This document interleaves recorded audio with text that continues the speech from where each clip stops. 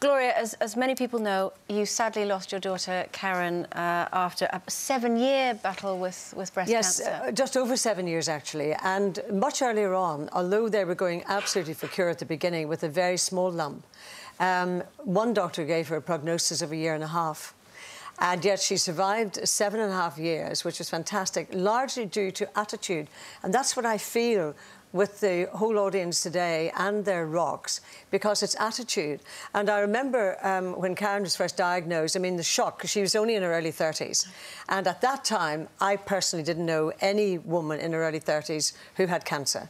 So it was a complete shock. And her doctor and ourselves thought it was just a milk lump, having had a baby a few months prior. Yeah. And so that's the way, you know, it's that laissez-faire thing, oh, it's just a lump and I shouldn't be here and shouldn't have this tested, all of that. But then it became very clear that she was being so positive, and rightly so, about it, and that's how she fought it. But I, as her mother, of course, was devastated. And I remember waking up in the middle of the night once, some months into her diagnosis, thinking to myself, if I don't tap into her positivity, you know, I could be under the bus long before anything, you know, may happen to her. But you were her rock, Gloria. Well, I'd like to think I was, because the thing is, as her mother, as a mother, you're so used to going there, you're going to be fine, and you put the sticking plaster on it. And yes, I hope, but also her husband was a rock. We called Russ Saint Russ, because he was sensational. You know, they travelled, they went different places. You know, they went to live in Cornwall for a while, and then they went to Australia for a while. And, of course, as an Irish mother, you don't want your daughter anywhere around the corner. I mean, any further around the corner, never mind dealing with cancer. So when she went to Australia, when they went, I couldn't quite understand why she had to go that far away. But there's a point I want to pick up on what other people have said. When that doctor says to you, you've had your treatment, you've had your mastectomy, you've had all your radiotherapy, etc. Go and live your life.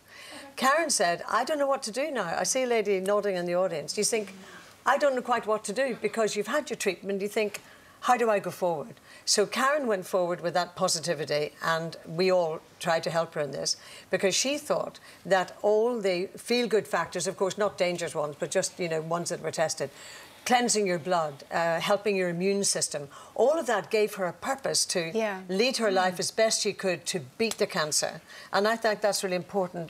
Do you tap into that, Elizabeth? Absolutely, and a lot of the ladies in our book afterwards talk about exactly that. They suddenly feel very much at a loose end when the treatment is over, and they have to learn to live as a survivor. And some people say it was never... I think Paula said it's never quite the same again once you've...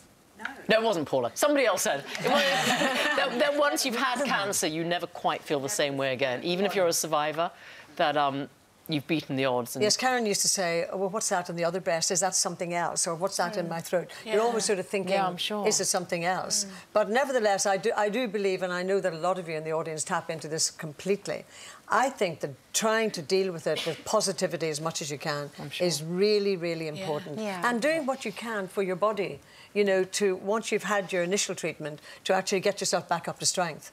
Stay healthy.